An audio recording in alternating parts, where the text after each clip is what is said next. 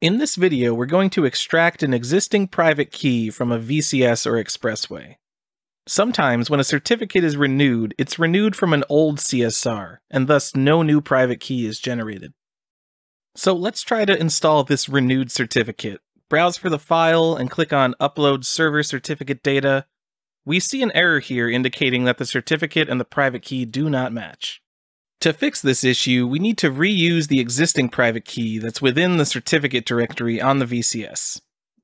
In newer versions of Expressway, the process is very simple. Just click the Reuse Current Private Key checkbox. It will gray out the Browse button for a private key, and when you append your server certificate, the certificate will install without issues.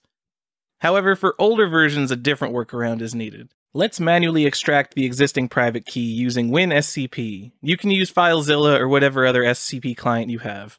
Type in the server FQDN or IP address and use the root credentials.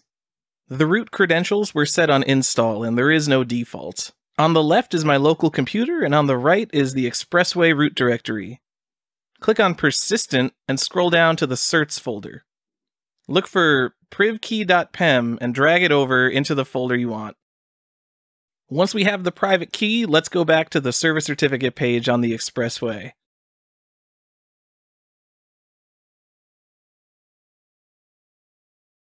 Just use this private key in the private key field and upload your renewed certificate in the same way.